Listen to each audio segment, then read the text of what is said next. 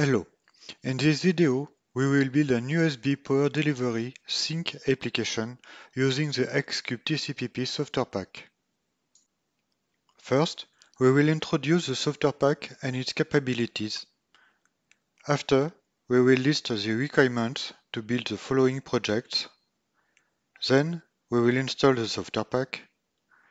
And we will start with the first project using the X-Nucleo SNK1M1 expansion board. Finally, we will show how to build a project based on your own custom board.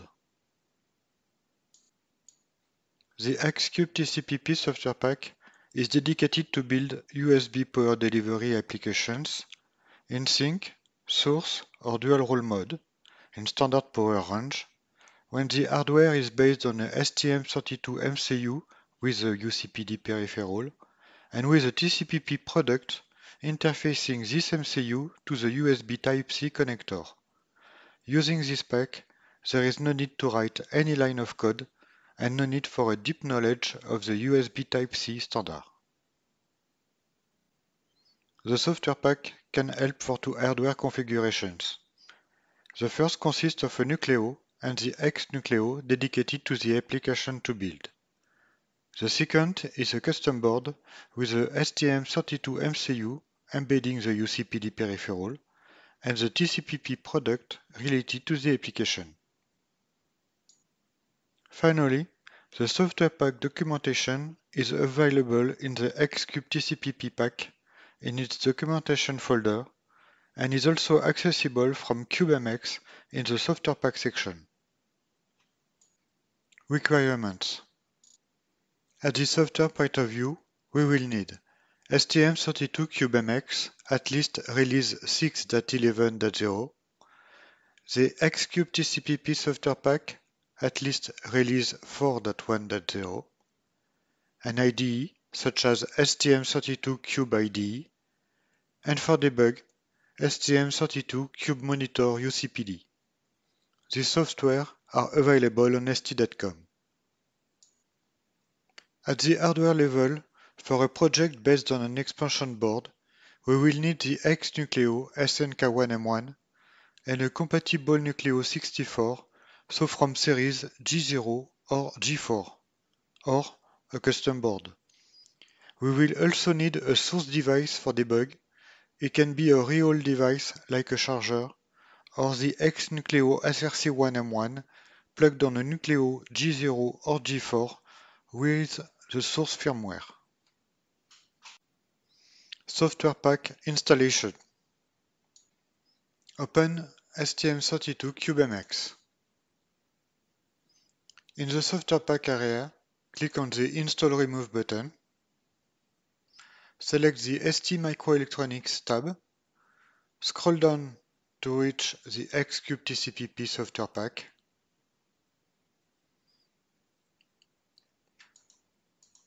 And if it is not already installed, click on the Install button. Then click on Close. Project with an expansion board. In CubeMX, in the File menu, click on New Project. Select the Board Selector tab and type your Nucleo reference, in my case, Nucleo G071RB. Click on it and click on Start Project. Click on Yes. Again in the File menu, click on Save Project As. Click right to create a new folder. I name it SNK1M1 and click on Save. Then in the Pinout menu, click on Clear Pinouts. Click on Yes. In the Software Pack menu, click on Select Components. Scroll down to reach the X-Cube-TCPP software pack. Select the Sink application and the board support for the X-Nucleo SNK1M1. There are some warnings. Click on the warning in front of the application for details. So, the software pack needs the TCPP01 board part, so let's enable it. Back to the warnings. The application needs the USBPD middleware. Click on OK. In the middleware and software pack category, the USBPD middleware cannot be selected because it needs an instance of the UCPD peripheral.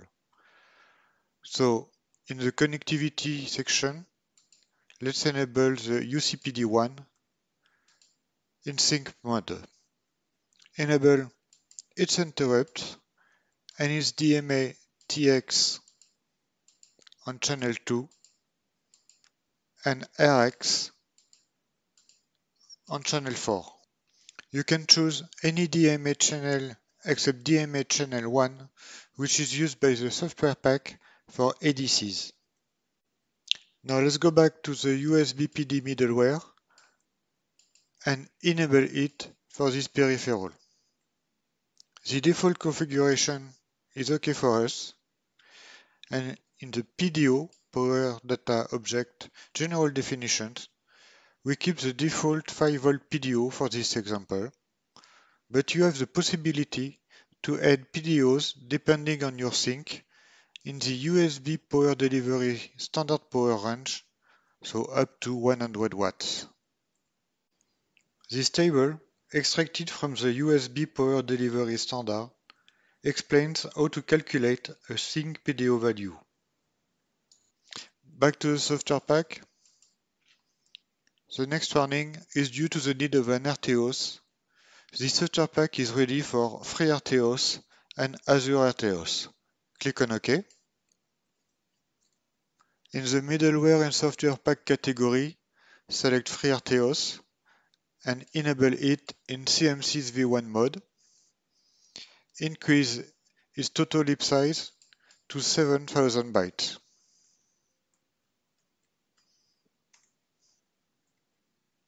Back to the software pack again. There is still a warning, which is due to the BSP, because it needs an HIL driver for ADC. Click on OK. So, in the analog category, select NADC and enable one channel. No need to do its configuration, as it will be done by the software pack. Let's check the software pack. There are no more warnings. Click on OK. In the middleware and software pack category, scroll down to reach the X-Cube-TCPP and enable the application, the board part, and the board support. In the clock configuration menu, set the clock in PLL mode to set it at its maximum. And in the project manager menu, select your IDE, in my case STM32 Cube IDE, increase the minimum heap size to C00, no change for the code generator, and in the advanced settings, remove the code generation for ADC, as it will be done by the software pack. Right now, it is possible to generate the code, but for debug purpose, we will enable the tracer and GUI interface. In the utilities category, the tracer and GUI interface cannot be selected because it needs an UART. So, in the connectivity section, let's enable LP UART in asynchronous mode with interrupt and DMA TX, for example on channel 3. In the parameter settings, increase the baud rate to 921,600 bauds. As the Nucleo virtual COM port is connected to PA2 and PA3, remap its pin with a left click.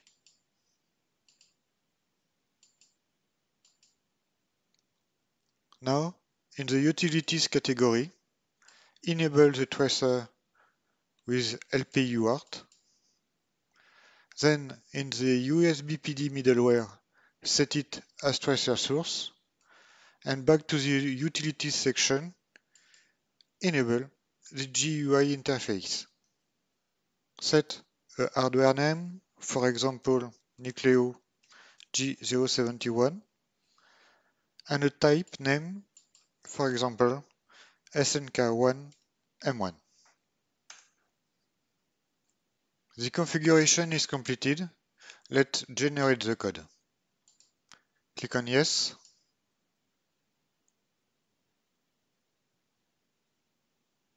And click on Open Project. CubeIDE has started and imported the project. Let's develop it. In Application Core, we can find the main. In TCPP, we can find the application startup. In the USBPD section, there are C files where the software pack wrote code specific to the Sink device. And if you open USBPD DPM user, then USBPD PDO devs, this is the file where you can find the PDO definitions. Here, one Sink PDO, and here are the tables for the source PDO, which is empty here, and the Sink PDO. This is the PDO we have selected. Now we can build the project.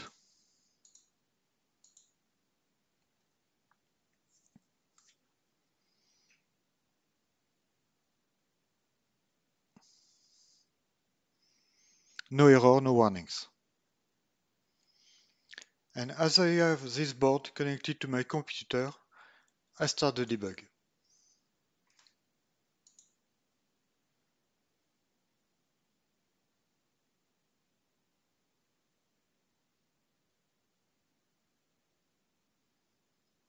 This is okay. Now I start STM32 Cube Monitor UCPD. I select the board and the port. I start measurements. And if I connect my sink to a source, we can observe the steps of the negotiation. And here is the monitoring for VBU's voltage and current. Here I disconnect the board from the source, and here I connect it again.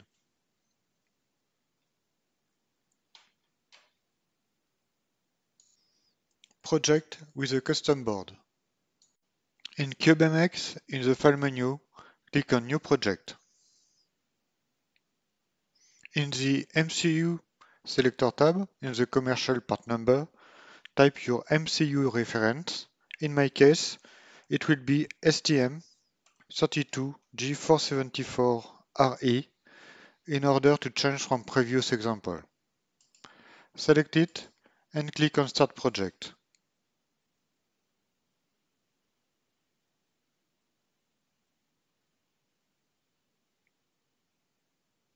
Again, in the File menu, click on Save Project As.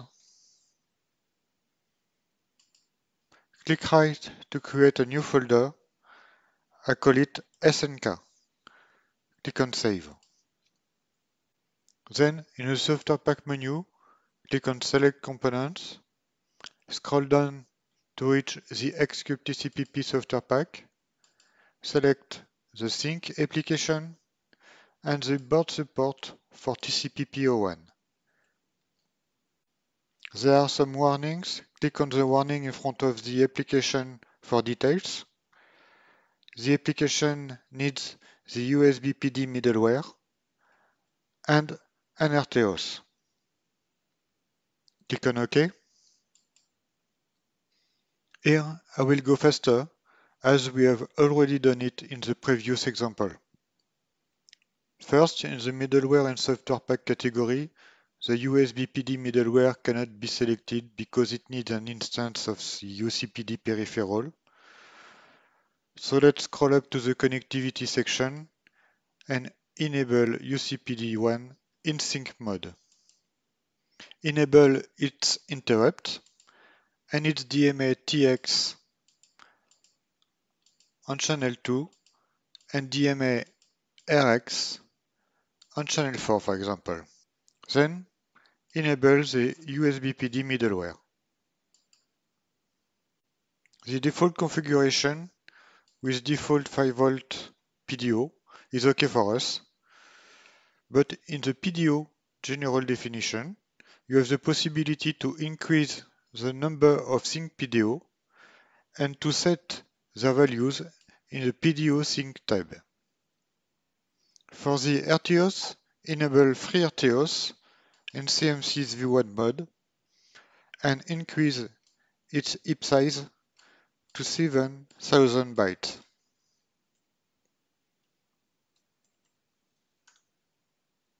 Let's check the software pack. There are no more warnings. Click on OK. Then back in the middleware and software pack category, select the X-Cube-TCPP software pack and enable the application and the board part for TCPP01. There are some warnings in the platform settings. We have to assign resources you have affected on your custom board for each requirement, an ADC, and 2 GPIO outputs. First, the ADC for VBus. In the analog section, select your ADC and its channel. In my case, it will be ADC1, channel 1 in single-handed mode. Adjust the clock prescaler, keep 12-bit resolution, enable the continuous conversion mode, and set the sampling time to a medium value. Now let's select a GPIO output for the TCPP01 VCC, in my case PB1, and another GPIO output for the TCPPDB, in my case PC10. And finally, in the X-Cube-TCPP software pack platform settings, assign these resources to the application requirements.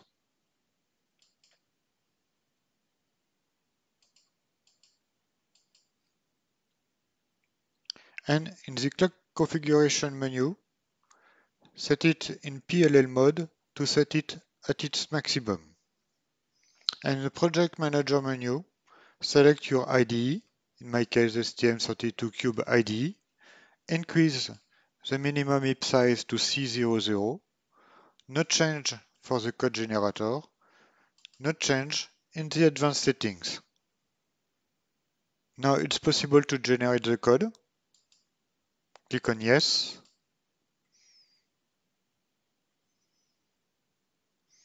And click on Open Project. Cube IDE started and imported the project. Let's develop it.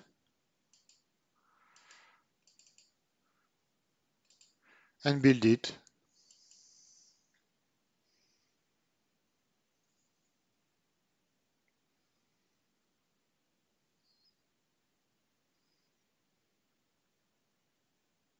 No error, no warnings. Now you can start the debug on your custom board. To go further, you can refer to the software pack documentation included in the pack itself and also accessible through CubeMX.